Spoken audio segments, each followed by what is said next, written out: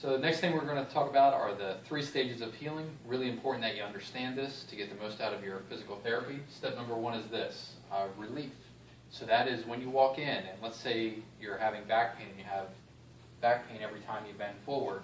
Well, the first goal of physical therapy in the first stage of healing is that you get relief. So that's getting to the point where you can bend forward without any pain.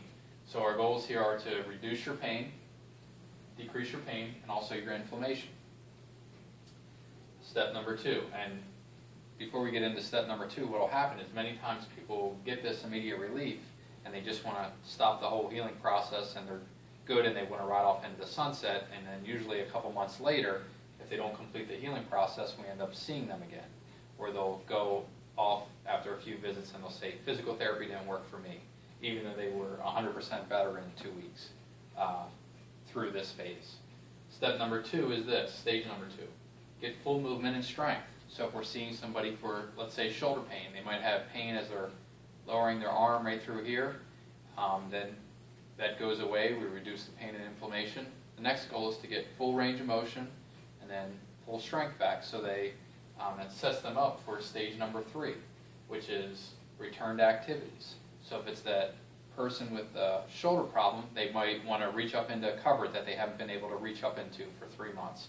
So before they graduate, we want that person to test that out again, reach up and grab that pitcher or whatever they need to grab off of the top shelf. Might be doing something behind their back, or maybe they haven't dressed with a t-shirt or something like that and been able to put on a t-shirt. We want them to go back and try that. For others, it might be going for a 10, 20, 30-minute walk.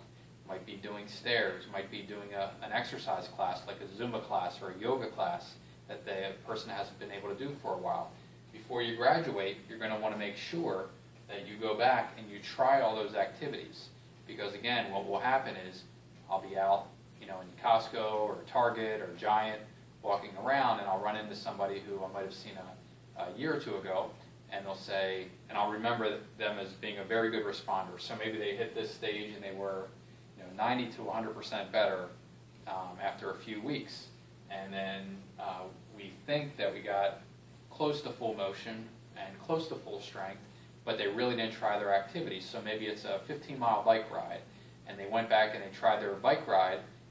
They hadn't gone for a ride in 3 months or 6 months, and they did 15 miles on the first day back. And naturally, they got flared up again. So they did this huge rush back to activities. We never saw them again. We could never tweak their program or fine-tune what it is that we were working on. And now that person thinks physical therapy didn't work for me. When it was working really well, they just didn't complete the healing process. So as you're going through, you want to make sure that you're fitting those activities in.